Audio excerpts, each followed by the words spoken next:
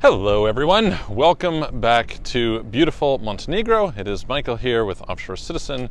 Hopefully you are all doing fantastic. Today I'm going to discuss with you a little bit of a topic that has come up with a bunch of clients over, I don't know, months or years or whatever. And this is the subject for people who in particular have maybe newly made what for them is large amounts of money, and whatever that number happens to be for you, whether that's, a few million or tens of millions. It's usually, in, I don't know, the low millions at least, but sometimes it's a few hundred thousand. It depends on the person, just depending on what level you're at in your life and what makes a difference to you.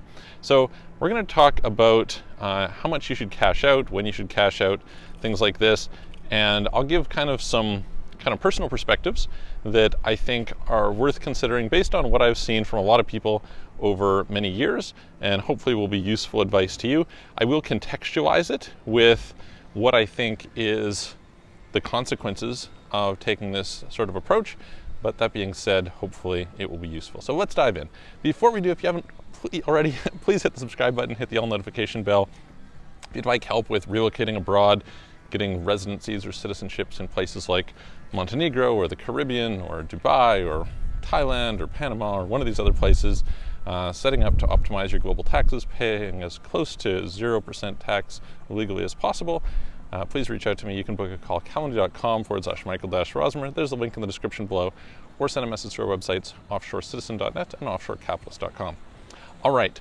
So what is the situation here? Well, imagine that you are somebody who, whether it's through a business, possibly the business has just made decent money in terms of cash flow. Maybe you've suddenly had a good win. Maybe you've sold a business.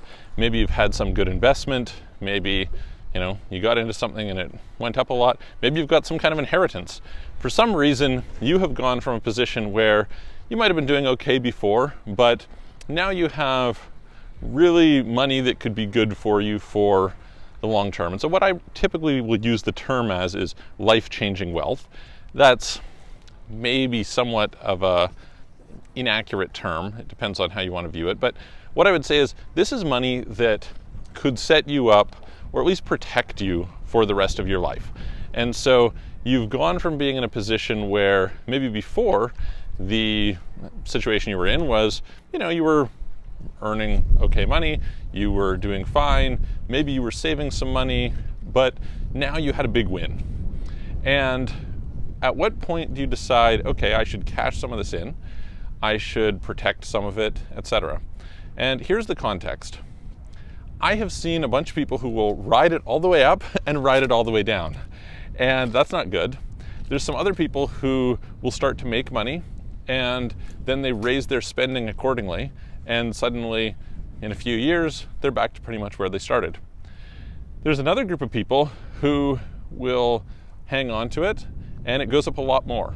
And so let's recognize that what I'm going to advocate here has the consequence that it will reduce your overall upside potential, okay?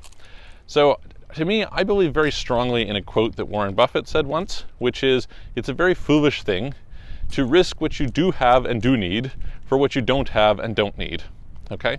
So I've mentioned many times, money is far from everything. And if you're in a position where you've maybe made a large amount of money that could really make a big difference for you, it is kind of crazy to gamble it all on the possibility of making a whole bunch more, even if you could win, because if you lose, you may never make this money again, okay? So I think it's worth understanding that we can be in this situation. I'll give you an example. Many years ago, back in the real estate boom of kind of 2005 to 2008, a friend of mine went from basically zero to $11 million net worth, okay? Bought 100 I think 60 buildings, 140 doors, 100 property titles or something like that. Anyway, did very well. And he was the kind of person who actually wasn't really doing it for the money, and he ended up going from that to negative $5 million net worth over the course of the next 2 years or something by gambling it on trying to do something bigger. And I remember talking to him after a number of years. We went out to play squash, and he said, I asked him, I was like, do you regret it? And he's like, it took me a long time to admit it, but yes, I do.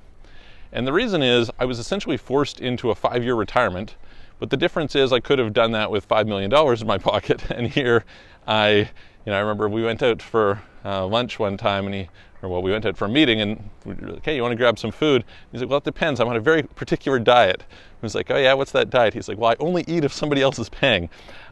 So not really a great place to be in, but he went through that. And it's years later. I mean, we're talking about over 10 years later. He has still not made that money back, right?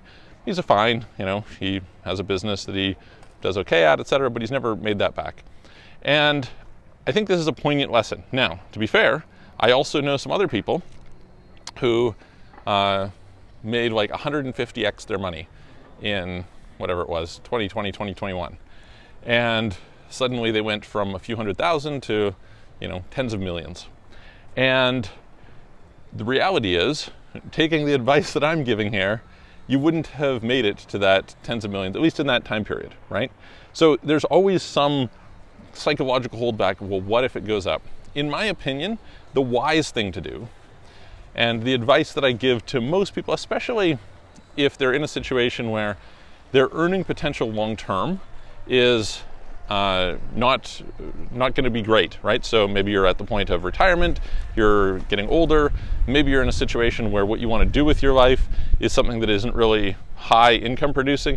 Maybe it's a little bit different if, you're somebody who is likely to make a lot year after year. And so, okay, you lose $1 million, you'll make $1 million back. There's probably some level of that for everyone. You lose 1,000, you make 1,000 back. You lose 10,000, whatever the number happens to be for you. But there's a point where it does really make a difference. It's such a big jump in what you've got that I think it is worth protecting it. And so the advice that I always give to people is, let's say that you made 4 million, right? And $1 million makes a really big difference in your life. Maybe your normal income is $50,000 a year. Well, this is 20 years of income. And realistically, that $1 million could produce a passive income for you of $50,000 a year. Take out $1 million of that and set it on the side, put it in someplace safe, invest it in some place that the chances of it being lost are very low, and it can just kind of grow with inflation, maybe provide a bit of income, maybe it compounds, great. But do not risk that portion, because at the end of the day, do you want your family to end up in a situation where you don't have anything? Again, I have friends who went through that too. I know a guy who was doing very well, he was doing a whole bunch of real estate developments, had, I think it was 5 different multifamily residential complexes under development at a time, was doing great. Market crashed, had to pull his kids out of private school, all the stuff that they had known and appreciated before, they didn't have. And he looked back on it, and if he had put something aside in a trust for his family, he would have taken care of those kids, they would have been in a situation where at least they wouldn't have had to worry the same way that they did suddenly. And he would have felt a lot better as a father and as a husband in that regard. And as it happened, everything else was covered, everything was covered by his personal guarantees, and basically they've lost pretty much everything. Again, he's a resourceful guy, he's going to work hard, he's going to try and build it up. He's probably going to have some successes, but I don't think that it's worth it in most cases. And I think there's a very important lesson, which is preservation is a necessary part of production. If you're always losing what you're building, then you're really not getting ahead. So very, very important to think wisely about these things, to not be greedy. There's like a famous quote, I think it's Confucius or Aristotle or somebody, I think it's Confucius, said, "He who knows when he has enough is truly wise," or is truly rich, something like that. This, I think, is a useful thing to consider. And it doesn't mean stop shooting high, stop going for more. I think you absolutely should, try and build and make the most of your potential and self-actualize and maximize your life and make the most of whatever it is you can do. But having some reserve, even if you just think about it from this standpoint, if you, let's just say you make $50,000 a year, okay? Let's just say that's the number.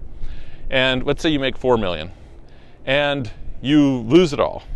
And now you're trying to rebuild with that $50,000 a year. It's so much more difficult than if you're trying to rebuild with $1 million. Way, way easier. Far, far, far easier to rebuild when you have some resources to do that from. It's easier to fund businesses. It's easier to have excess disposable income to invest. you're in a situation where you have less stress, you can free up more of your time, etc., etc., etc. So just a piece of advice that people sometimes when they call me, they ask questions related to this sort of thing. And so I figured I would share kind of my thoughts. I would love to hear your thoughts. Put them in the comments below. Tell me I'm an idiot if I'm wrong. Tell me why. I really appreciate the reasons why more than the opinions. And I will look forward to seeing you guys on the next video.